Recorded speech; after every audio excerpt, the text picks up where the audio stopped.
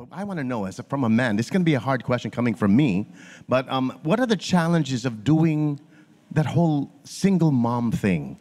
Coming from a man who made a woman a single mom, this is hard coming from me. And just want you to know that only 2 out of the 3 people on the couch can speak. I'm talking to Vina and Yayo. Was it hard? How was it hard to, first of all, was it hard to accept? Second of all, was it hard to explain to the kids? And third and most importantly, is it hard to really do it by yourself? Okay, kasi with my situation is different with Yayo. Ako, I was never married. I got pregnant and of course I became a single mom, a working mom.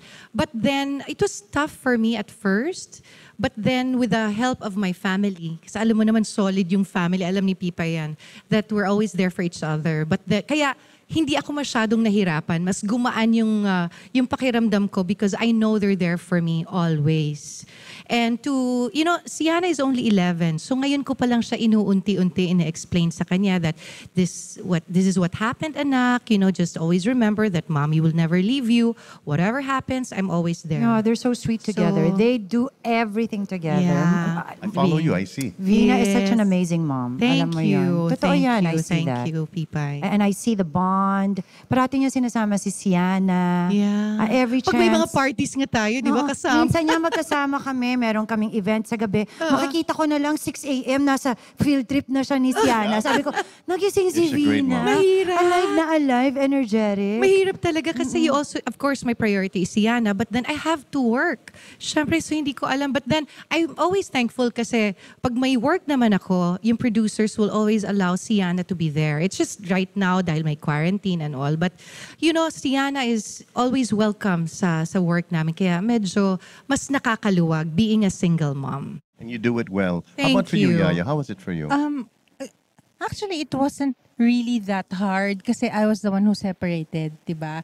Alam mo, ito lang yung isang story na I separated, I didn't have anything with me. As in, literally, I had 1,200 pesos in my ATM. Pero everything was just lakas ng loob and then prayers and everything happened. At first, akala ko, di ba, syempre sasabihin nila, ayaw ni God yung nagsiseparate yung mga mag-asawa. But then naisip ko, I prayed hard about it. And then, it happened. So I guess, not naman that he wanted it, but maybe that was the best thing to do for me and for the children and also for him. So it was tough, it was hard kasi I moved to a place na a few meters lang away from our house. Yeah, and then, as in super walking distance lang. Yeah. Tapos I would wake up, I would do everything. Yung mga ginagawa ko dati, nung together pa kami, I would still do it. So, gigising ako in the morning kahit na wala pang tulog from work. I would get the kids, get them prepped for school, and then I'll bring them to school, then go back home, matutulog, tas hapon susunduin ko sila everyday, ganun. It's not that I didn't want him to do anything for the children, but it was my choice. So it was hard. I didn't have a car for like 2 months. Kasi syempre, alam mo naman yung may mga ganung pangyayari. Yes, but what's amazing is Yayo also grew her wings. Now, you're really independent. Super you're independent. Working hard. Ang dami mo rin mga projects. Ang dami. No? And by his guidance talaga, never ako nawala ng work. I prayed so hard para to get past the separation.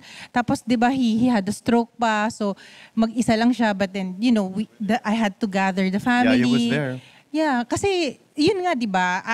I'm sure you can relate. It's not naman na porke nag-separate kayo, you'd be enemies, di ba? Sa amin kasi, mas gusto ko yung okay kami. I was telling William that from the very beginning, hindi natin kailangan mag-away. Kung galit ka sa akin, okay lang, but we still have the children.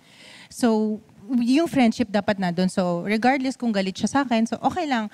And eventually, naging okay naman kami. And okay kami until now. Until now. Yes. That they can even work together, which is amazing. Yes. Again, for single moms out there, it is truly amazing because it is a tough duty. I'm not just talking about moms, there are also single fathers, but we're talking about single moms nowadays. Minsan na nararamdaman nyo ba na gusto niya na lang umiyak? Kasi mahirap po, napakahirap. But somehow, we manage and somehow we find ways of getting it done and making it work, diba? Yes. And you know what makes it even more inspiring listening to the three of you? I think I can speak for all the men who made them exes. They don't speak ill of the exes. And I think that's one of the most important ingredients in carrying on the way we do with our exes, with each other, is that they've never spoken ill of their exes to their children, to think the that's children. important. That's true. And that's why you guys can do Yes. what you do. Yun ang importante.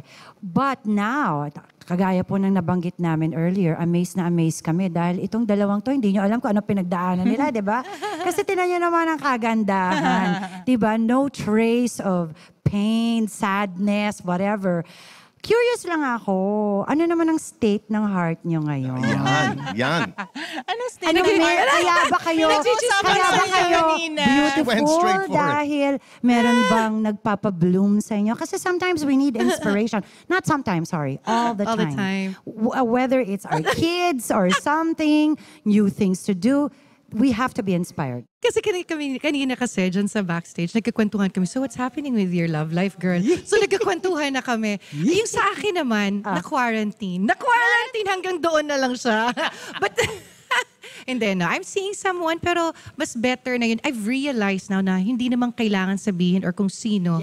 Basta as long as happy ako, and hindi naman siya, wala naman siya sa showbiz. So, Iba na ngayon, Vina. Pwede naman ibanggit. Pwede na, di ba? Oo, In pwede fact, na he's hindi here right now. banggitin. Ladies and gentlemen. Oh, hi!